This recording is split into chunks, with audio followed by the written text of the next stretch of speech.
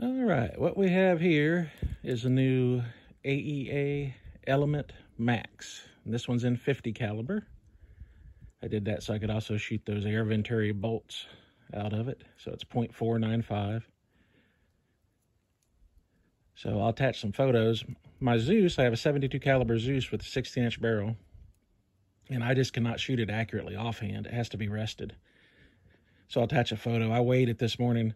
The Zeus in its hunting configuration weighs 15 pounds. This one, as you see it sitting there, weighs 8.8 pounds. So the difference is tremendous. So I got the scope mounted. I'll get her sighted in here, and then we'll do some groups with the Tacticam there mounted through the scope. But so far, I'm really impressed with it.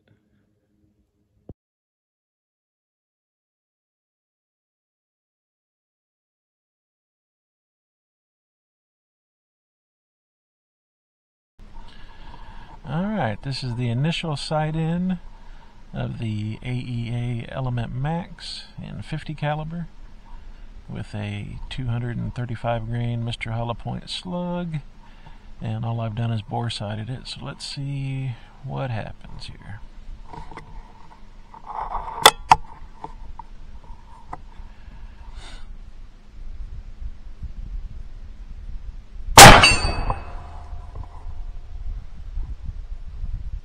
I'll take that any day of the week.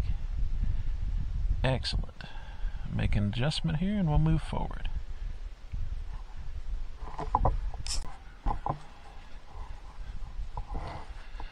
Alright, so our first shot was at 30 yards from bore sighting. I made a slight adjustment. We've moved on back to 50 yards. Let's see how we need to adjust from here. So this will be shot number 2.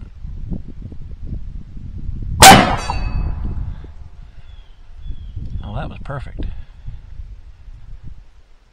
Okay, well, I'd say that puts us good to go for shooting our first group on paper. Excellent. 2-shot sight in. Can't beat that. Alright, this is going to be the first 3-shot group with the AEA Element Max at 50 yards. It's a 50 caliber shooting Mr. Hollow Point's 235 grain slugs. I've got a 4,000 psi fill, and I've got the FX chronograph turned on. Hopefully it'll register. So let's see here.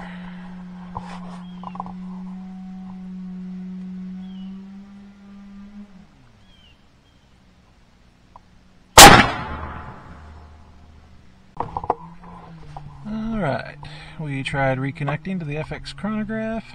This will be shot number 2.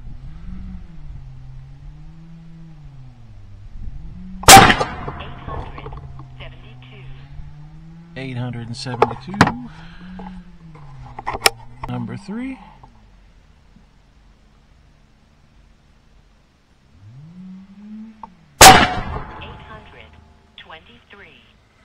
8. Alright, we're going to try one more group here at 50 yards, and hopefully the chronograph will pick up that first shot for us. Let's see if we can't tighten that group.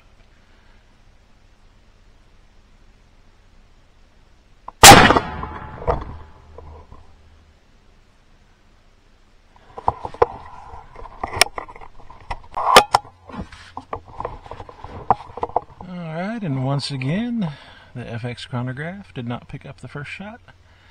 Let's see if it gets a second. 875. There we go. Now that group is looking much better. So the second shot is consistent to 875 on those 2 groups.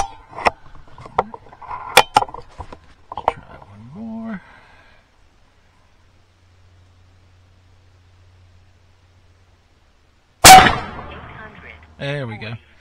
That's a much better group, so I'm getting used to the trigger. And 840.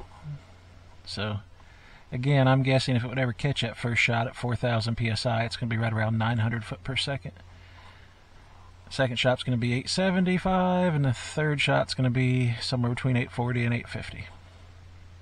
So I find that fully acceptable. And again, we started with a 4,000 psi fill, and 3 shots takes you down to a 3,000 psi level. So you could get numerous other shots if you wanted to. But I'm happy with the 3 for hunting. So there you have it.